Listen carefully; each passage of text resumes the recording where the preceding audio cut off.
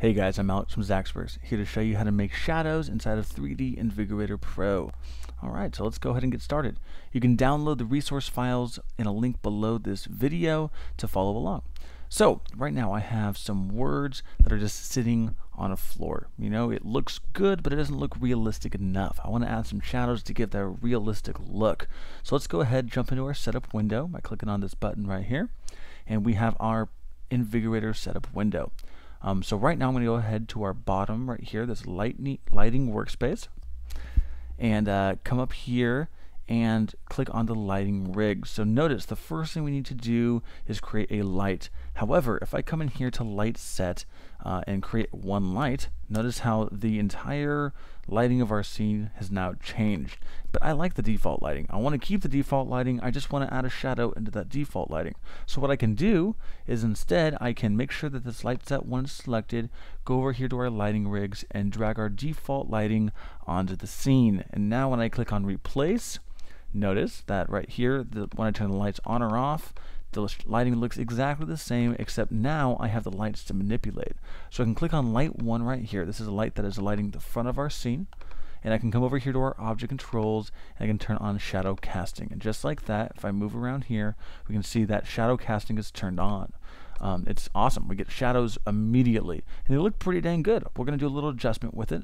However, if you are not seeing the shadows, don't worry. Come over here to our help menu, come over to preferences, and you see this little checkbox right here that says show shadows in draft mode. If this is off, notice that in draft mode I won't see it, but when I hit render test I will see it. This is turned off by default just for speed capabilities. Okay, if your computer is too slow, it's going to start to slow things down having shadows. So we wanted to turn it off by default, but you can always turn it right back on. So come right here to back to preferences, turn on our show shadows, and remember, if things are getting a little slow with shadows turned on, if your scene is too big, too much is going on, then go ahead and turn that off for draft mode, but keep the final mode on so that it will come up when you hit render test or render out your scene. So here we go. So we have our shadows in our scene. Let's get a better side angle right here. We can take our darkness. This is the first setting. We can take our darkness, have light shadows or dark shadows. Pretty simple. We're going to keep it right in between. And then we have a softness. This is the edge of the shadow. And so when I take a very low softness, notice that it's a very hard edge. And if I increase the shadow softness, we get a very soft edge. So maybe something more like a cartoon look for no edge, or for a sharp edge, and maybe more realistic look when you have a softer edge. Also, this 9 rays right here, what this is for ray trace renderer only. And so if I set something like 16 rays, notice we're not seeing any difference in here. However, if I come up here to my output, change my renderer over to ray tracer, and click on render test, we're going to get some nicer looking shadows out throughout our scene the higher amount of rays we go to. However, keep in mind, just like everything else, the higher number you go to, the slower the rendering is going to take. The same goes for shadow softness. The higher softness you go to, you can even type in something like 30 or something like that. You're going to get some really soft looking shadows. However, the rendering is going to take longer. So just keep that in mind. If you need that look, great, it's there for you. If not, stay away from it. So there we go. Let's go ahead. We'll just slide this guy back down. And let's zoom into our shadows right here. And so right here, we notice our shadows look really good. I'm going to go over here to our material workspace, select the floor, and delete the material so we can get a better look at what the actual shadow is looking like. And so notice we see some lines going through here. You know, it looks a little pixelated somewhat. Go back over to our lighting workspace, and we can fix that super quickly. So notice right here I have 1500. If we go to something like 500, it's going to look even more pixelated. And so, you know, if you're zoomed out, you might not even notice the difference, especially if you have a material on there just like we did. You might not even know the difference. So if you can get away with having something like 500, go ahead and do it, because it's going to render way faster. However, if you're like zoomed up on your object right here and you want to see every bit of shadow, that's fine. Go ahead, take your shadow map size and increase it to 4000. Remember, this is for OpenGL only, and notice we get this really nice smooth shadow. And so we are going to slow ourselves down a little bit. So I recommend only doing, increasing your shadow map size for the final render or so.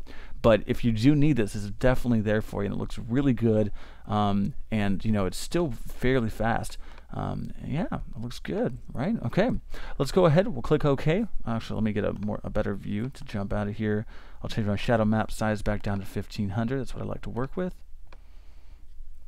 I'll go ahead, click OK, and notice everything updates back in our After Effects scene, just like Invigorator should, right? Okay, awesome.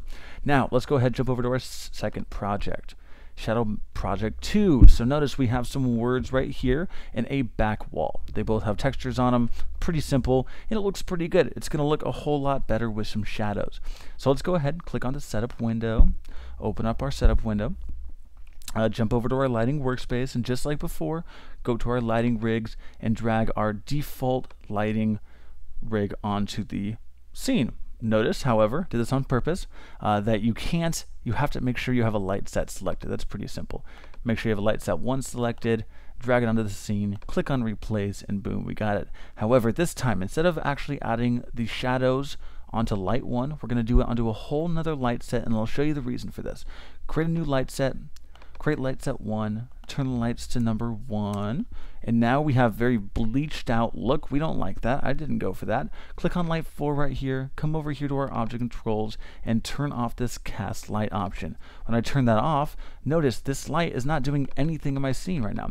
However, if I turn on shadow casting itself, boom, now I have a light that doesn't cast any light, but it casts shadows. It's really cool, and this is a great thing to do. If you have all your lights set up and you don't want to mess with your lights, but you want to add a cool shadow to your scene, this is the perfect way to do it. So notice when I turn this guy on and off, the lighting doesn't get messed up, but we do now have shadows. And so I can come down here to our info twirly, twirl that guy open, and then mess with the rotation. And notice how we can make it longer. To make it longer, maybe pull it to the right side or something, get that cool long shadow look. You know, it's pretty popular right now. Look at that guy. Wow. That's cool, right? We can take our darkness, we can pull that back a little bit. We can take our softness and pull that back a little bit, get some hard shadows here. And just like that, we have a really cool looking scene that is, you know, without much work at all, right? Isn't that cool? There you go. Okay, click on render test, see how that looks. Looking awesome. Okay, so just like that, we have shadows in our scene without much work. Now you know everything you need to know about shadows. Alright, that's it for the shadow tutorial. If you have any other questions, you can email us directly or leave a comment below this video. I'm Alex, and I'll see you next time.